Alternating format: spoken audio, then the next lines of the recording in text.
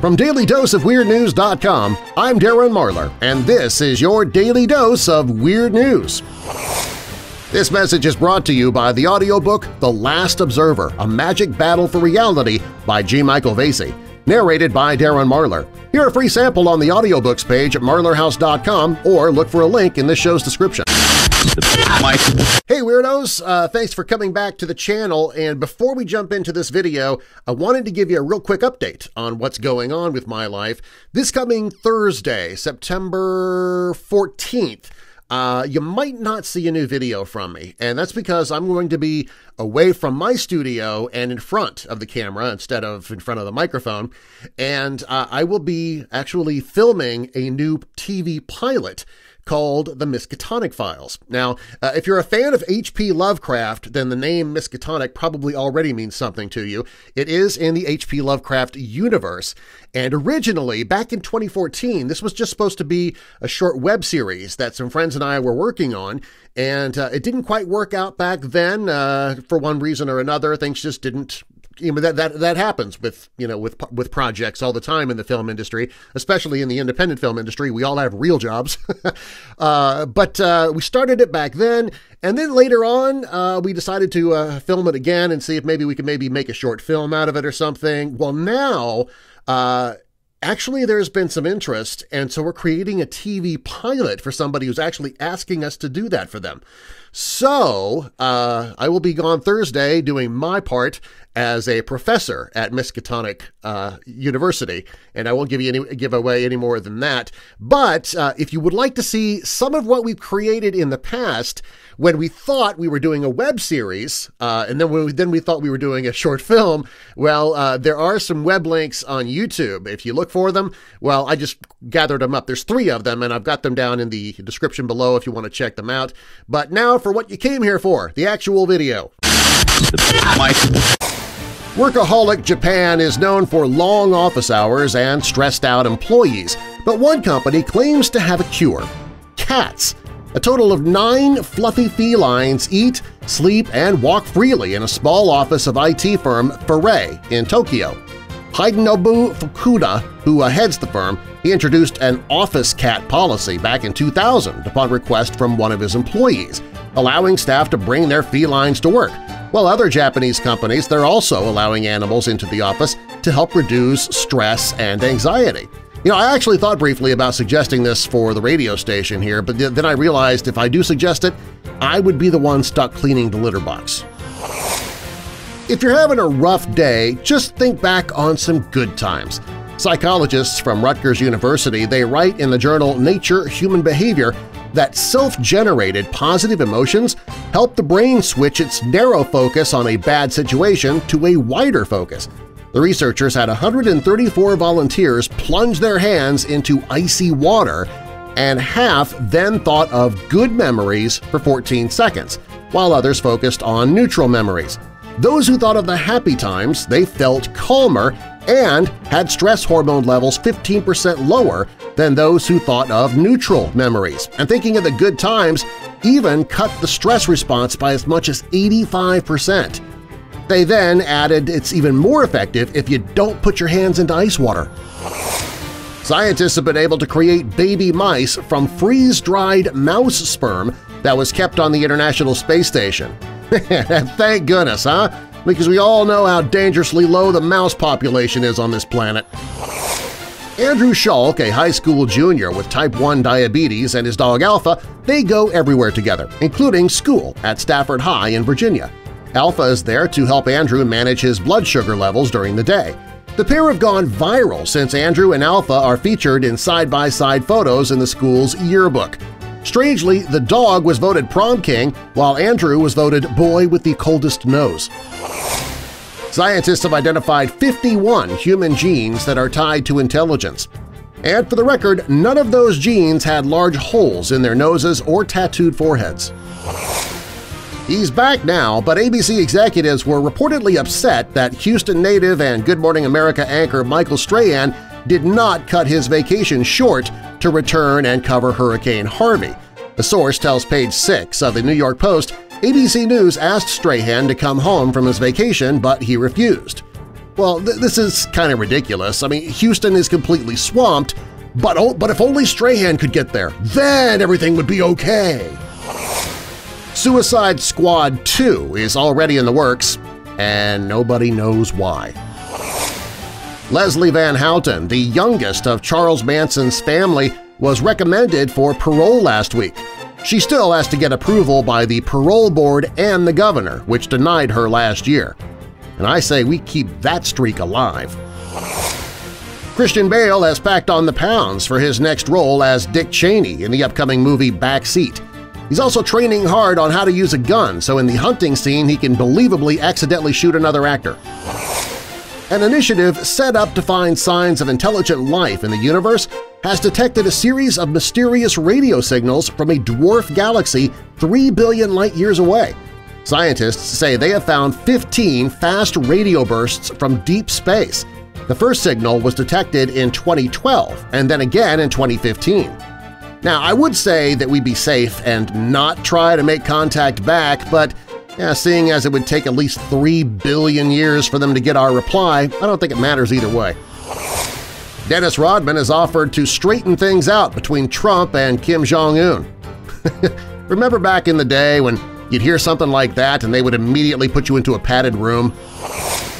A recent search of a New York home's basement led to the discovery of more than a half-dozen sharks swimming inside an above-ground pool that was set up in the basement.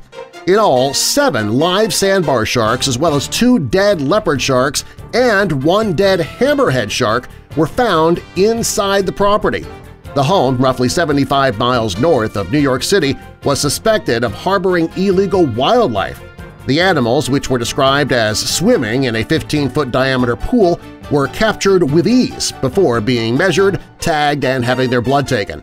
They were then transported to the Long Island Aquarium in Riverhead. Just when you thought it was safe to go back into the basement. Hollywood execs are partially blaming the website Rotten Tomatoes for the terrible summer at the box office. They're saying that lousy reviews scared a lot of potential moviegoers away. Well, here's a solution. Make better movies! When 3 crooks were disturbed during a robbery at a restaurant in Uruguay, they acted very calmly. The thieves had already locked one employee in a back room and forced another to hand over cash when they were interrupted by customers. Instead of fleeing the scene, the trio stayed around for half an hour serving food. Dude! You're willing to actually do the work of serving food. How about instead of demanding money, you demand a job application? A Toyota flying car is planned to light the Olympic torch at the upcoming 2020 Summer Games. One step closer to Robo-Olympics, where we need no human athletes at all. Just in case you don't know, Vermont is one of our northern border states with Canada. So it seems 53-year-old Alburg, Vermont resident Mark Johnson wasn't particularly happy with the job our Border Patrol agents were doing. When he came upon U.S. Border Patrol agent Robert Rochelot, Johnson climbed down from his tractor and demanded to know why Rochelot wasn't doing more to apprehend illegal immigrants. Johnson said people working in the U.S. illegally were damaging his livelihood. Well, after the heated exchange, Johnson got back into his tractor and, as Rochelot reported, while passing by my vehicle, Mr. Johnson engaged the PTO shaft to his trailer and covered my vehicle in cow manure. Johnson pleaded not guilty in Vermont Superior Court in North Hero, saying he didn't know the car was nearby when he turned on his manure spreader. The Florida sheriff actually had to tweet a warning to thousands of people not to shoot their guns at Hurricane Irma. As everybody knows, all that'll do is make her more angry. Billionaire Richard Branson promised to ride out Hurricane Irma on his private island in the Caribbean, and he did just that, in style. In a blog post, Branson said he and his crew made it through the night safely on Necker Island, his 74-acre retreat in the British Virgin Islands, by hunkering down in the wine cellar. Branson posted, "We took shelter from the strongest hurricane ever inside the concrete cellar on Necker, and very, very fortunately it held firm." However, he added that the Category 5 Irma was unlike any storm he had ever encountered. Necker and the whole area have been completely and utterly devastated, he wrote, urging anyone in its path to seek shelter. No word on whether there was any wine left once the storm was over. credit reporting agency Equifax reports that hackers may have the names and social security numbers of 143 million Americans after a massive breach of their computer records. But don't worry, 143 million, that's only half of the country, so there's a 50-50 chance you're okay. Despite what the news tells you, not everywhere in the world is full of crime. Dutch prisons are closing because the country is so safe. In 2013, 19 prisons in the Netherlands closed because the country didn't have enough criminals to fill them. Now 5 more are slated to close their doors by the end of the summer. The problem of empty jails has even gotten to the point where last September the country imported 240 prisoners from Norway just to keep the facilities full. What happens when your country's biggest import is felons? Easy. You become Australia. Rumors had Barbara Walters in failing health. She says not true. At least that's what I think she said through all of that coughing and phlegm. An Arizona principal has been arrested and charged with luring teenage girls to a skinny dipping party at his house. 59-year-old Carl Wagner is facing charges of luring a minor for sexual exploitation and aggravated luring and misrepresenting his age after he admitted to posting invitations to his pool party online. Wagner had just been hired this summer as principal of Four Peaks Elementary School, with this being his first official week. And what better way to kick off an extremely short and creepy career at the school? Attendance declined at 13 of 14 Disney theme parks around the world in 2016 compared with 2015. Gee, I wonder if that has anything to do with the fact that you gotta fork over your life savings in order to enter the park. Police in one Pennsylvania town say they were terrified by red balloons tied to sewer grates in apparent anticipation of the remake of Stephen King's creepy clown thriller It. The Lillettsboro police posted last week on Facebook, "A certain movie is coming to theaters and a local prankster took it upon themselves to promote the movie. We give points for creativity. However, we want the local prankster to know that we were completely terrified as we removed these balloons from the grates, and we respectfully request they do not do it again." Wait until the cops see what they've got planned for the premiere of the next Saw movie. Near Seattle, police have arrested a Lake Stevens man who portrayed himself as being FBI agent Jack Ryan in order to rob several businesses run by East African immigrants. Authorities have declared him a clear and present danger.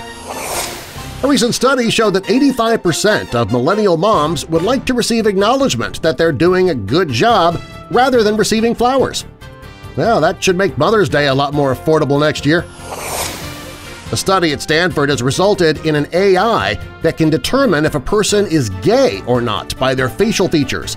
Not 100%, but close. So humans profiling is wrong, but robots doing it is science. Cheerleading could become an Olympic sport by 2024. And now you know why fewer and fewer people are watching the Olympics. A man in California says he was trapped in his 5th-floor San Francisco area apartment recently after a delivery driver left a tall rectangular box just under the handle of his front door. Jesse Lawrence claims a UPS worker left the box blocking the handle from turning, and he had to call maintenance to get out. Personally, I would have skipped calling maintenance. I would have ordered a pizza so the driver would move the box in order to make the delivery. Not only would my problem be solved, but pizza! If you're already an official weirdo, please share this video on Facebook, Twitter, Reddit, and other social media to help get the word out. To become an official weirdo, click that subscribe button and click that little bell next to the subscribe button to be a part of the notification squad. While you're at it, click that like button to let the world know that you are an official weirdo.